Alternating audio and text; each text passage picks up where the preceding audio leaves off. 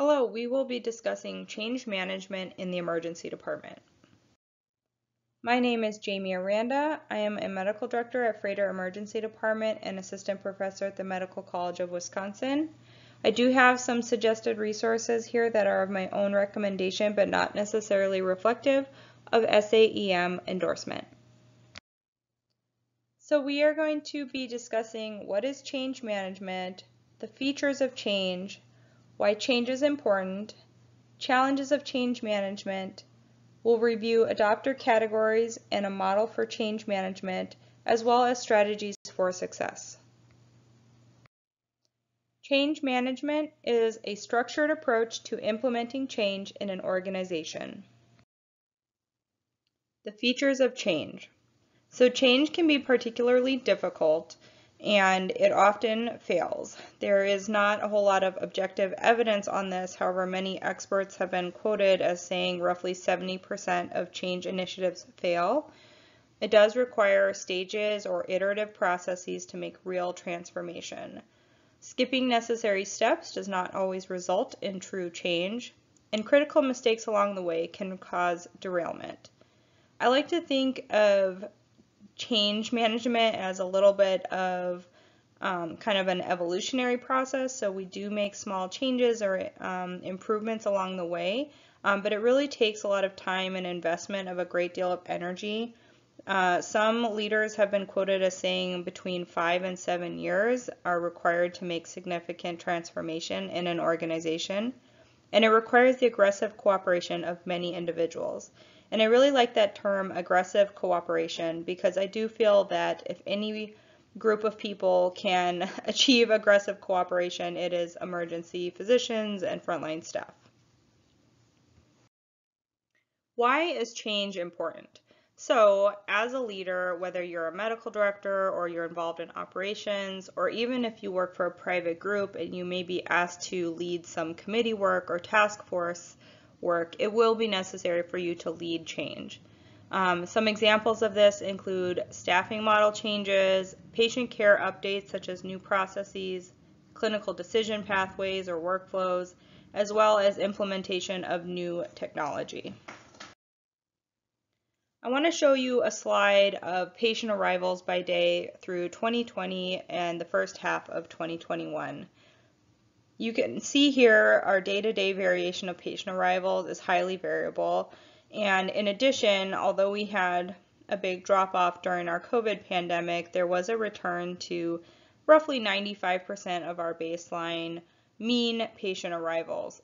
However, I'd like to draw your attention to this part of the graph off to the right side, where you can see that our patient arrival volumes are even creeping up past our previous mean.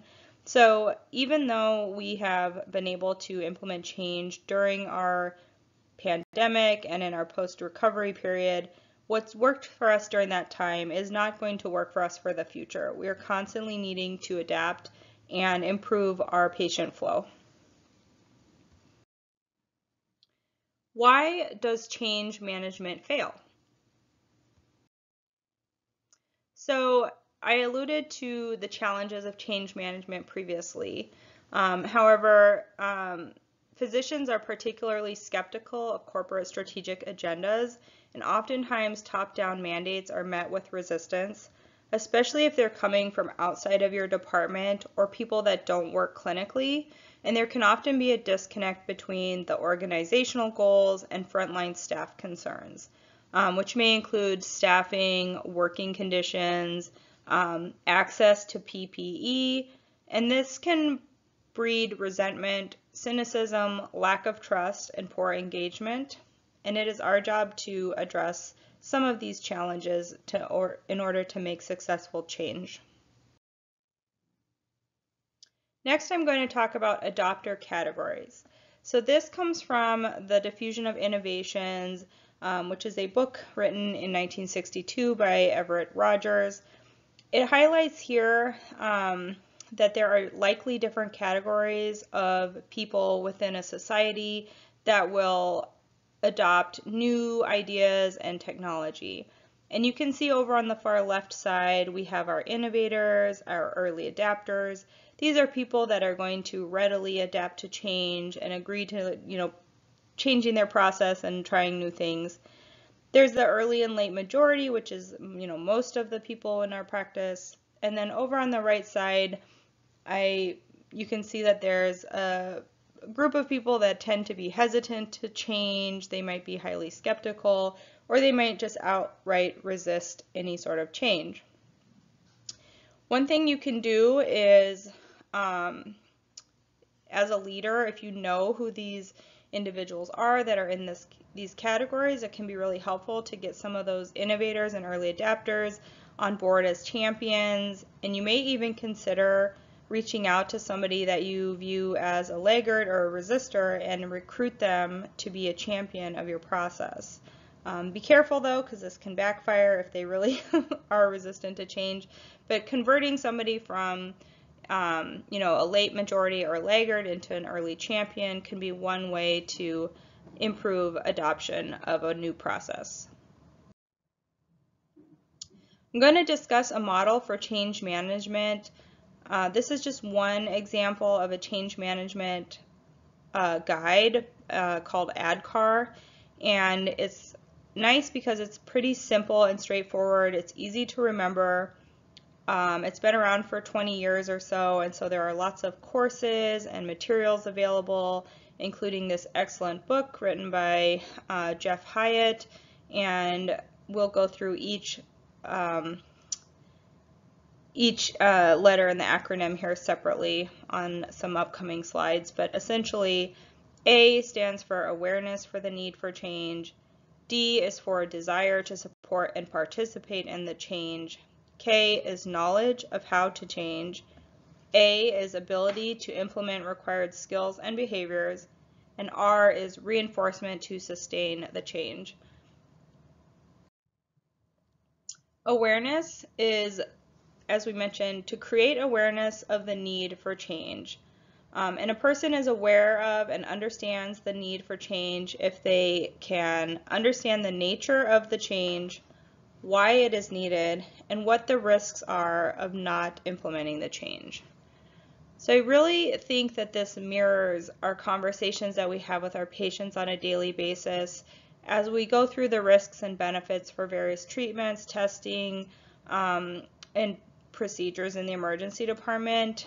I also, would like to bring up that this is a really important time to establish urgency, and we want to be truthful and not exaggerate the need for a change, but if there are going to be major impacts due to regulatory compliance issues or compensation, it's really important to make that known to the individuals that you're asking to implement the change so that they can have the appropriate level of urgency. D is for desire, or the motivation and ultimate choice to support and participate in a change. This might be the hardest step.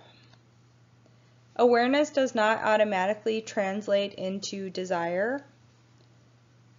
We like to use the WIIFM, or what's in it for me, frame of thinking. So if you are asking a staff member to take the time and effort to change their normal workflow, it's really important to identify the reasons behind that change and what will actually benefit that individual, the department, or the patient in order to create desire to participate in the change. Next is knowledge. So if I can understand the need for the change and I'm willing to change, can I reasonably expect that the change will happen? Like, what are the barriers to this change actually being implemented? Oftentimes it can involve training and education on new skills or behaviors that are needed. And of course, we love providing detailed information on how to use new processes, systems, and tools, which may come in the form of emails or detailed instructions with screenshots. Other times you can make pathways or documents immediately available to people working on shift. And then utilizing the electronic health record with different tools or order sets can also be helpful. It's important that people understand their new roles and responsibilities that are associated with the change. Ability. This is the demonstrated capability to implement the change and achieve the desired performance. There may be multiple barriers, including psychological barriers, physical abilities, intellectual capability, the time available to develop the needed skills, and the availability of resources to support the development of new abilities. So just as awareness does not automatically translate into desire, knowledge does not automatically translate into ability. Oftentimes it can be beneficial to set a trial date or some periods where we can practice running the process for a short period of time to see what sort of barriers exist and to make sure that our staff have the appropriate skill set and that they can execute the change needed. Then we can set a go live date and actually begin the new change. R is reinforcement. So the degree to which reinforcement is meaningful to the person impacted by the change may influence whether or not they participate in the change. There should be an association of the reinforcement with the actual demonstrated progress or accomplishment. Oftentimes we can recognize individuals for being good champions or successfully implementing a change. There should be an absence of negative consequences. So if we're very interested in length of stay and turnaround time, and then we were to implement a new change involving a lengthy, perhaps cumbersome transfer process, that would automatically have a negative impact on other metrics that we're measuring, such as length of stay. So it may be a deterrent to faculty to participate in that new change of the time-consuming transfer process. There should be an accountability system for ongoing tracking and reinforcement of the change. Oftentimes we can set goals and develop metrics to see if we are achieving those goals, and then we can track it over time and determine if we are successfully participating in the change. Finally, employees matter and their contributions should be noticed and valued. So even if you have reinforcement in place such as celebrations or parties or recognition and that sort of thing, just telling people that you appreciate their time and effort and recognizing their work can be particularly valuable. In conclusion, I'm going to review some strategies for success. Rounding and listening, or Gemba walk, is critical to each stage of the change management process, including before, during, and after during the reinforcement stage. Identify shared goals and purpose, creating teams and support project work. So this can be really important for engaging nurses, residents, frontline staff, and faculty to participate in a change. Proactively address cynicism, including working closely with those who are resistant to change or laggards.